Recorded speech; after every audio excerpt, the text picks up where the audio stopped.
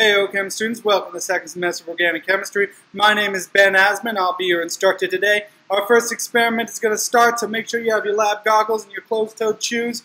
Today's experiment can be the Diels-Alder reaction of 3-sulfonene and MALEIC anhydride. Let's get to it.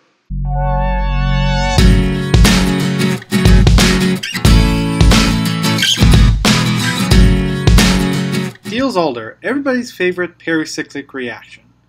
That means all the electrons flow in a circle. This is a pi 2 plus 4 addition, where 4 pi electrons are provided by our diene, which is 1,4-butadiene, and 2 pi electrons are provided by our dienophile, also known as MALEIC anhydride.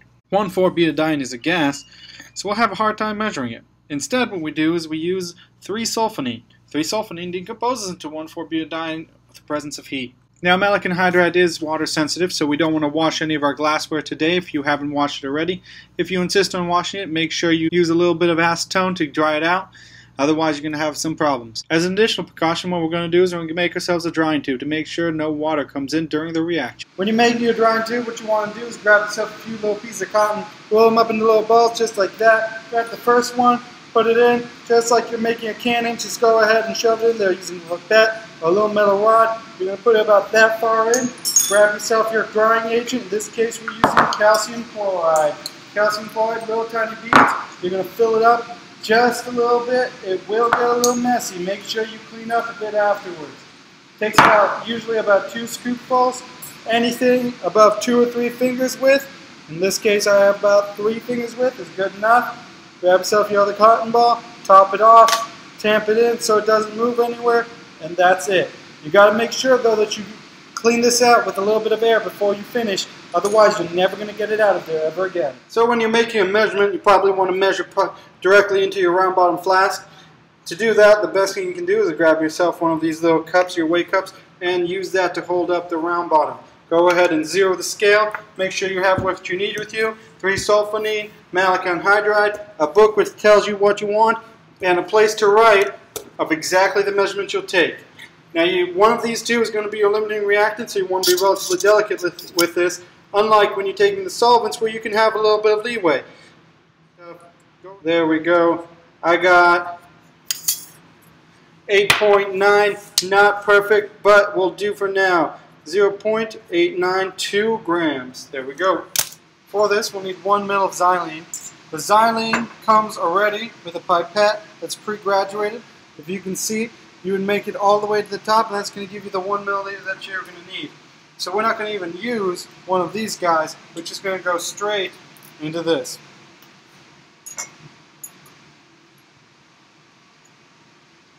If you have a little bit of extra, that's fine.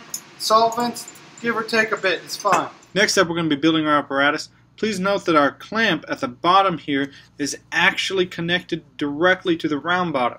At top is our little yellow K-clamps. That just connects between the 2 pieces at the top. There's nothing but gravity holding together the rest of it, and that's good enough. Notice also the thermometer is mounted. Once you have it all set up, turn on your heat. Don't start the time until you see some reflux. So you notice that my temperature right here is about 110. That's a little bit low, but nonetheless, if you look, I can see some definite boiling, and on the glass right there, you can see those little tears. That is condensation. Therefore, this is refluxing. I can go ahead and start the timer. We have about 5 minutes before the end of our reaction, so what we're going to do is we're going to grab ourselves that xylene, go ahead and put that onto the hot plate to heat up, because that's the only way it's going to get hot. Okay, time's up. It's been bubbling for half an hour. Now we need to remove it from the heat. To do that, the best way is just to unscrew this one screw back here that holds it to the upright.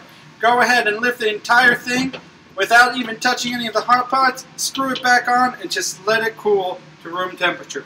At this point, you really don't need any of this other piece, so just go ahead and take that off, put that aside, and let this cool.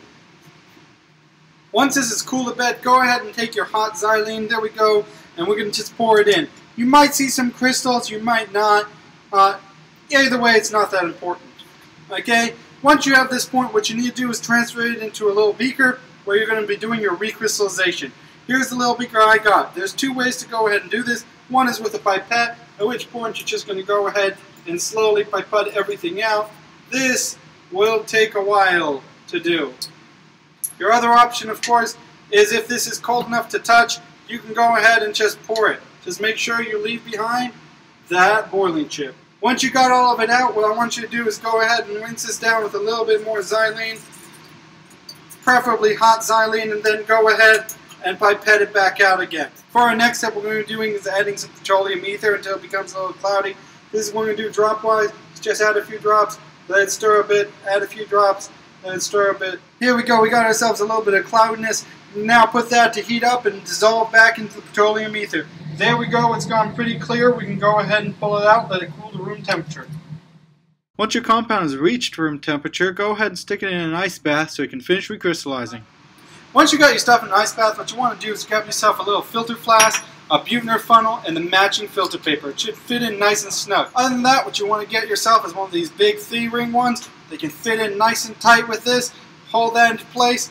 Make your life a whole lot easier. Once you attach your flask, go ahead and grab yourself one of these nice big hoses. These are the rubber hoses for vacuum. That's what you want. Attach this to the yellow. Go ahead and connect your actual funnel right there on top. Go ahead and turn the vacuum on. Once your product comes to the temperature of the ice, go ahead and pull it out.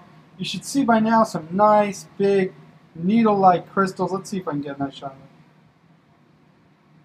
Go ahead and swirl around your compound in the beaker until it's all suspended, then dump it in all at once. That's your compound, those nice white crystals. Resuspend whatever's left in the beaker with a little bit more petroleum ether, then go ahead and dump it into the vacuum filter as well. Let this stand a few minutes to dry, measure the weight, bag it, tag it, you're done.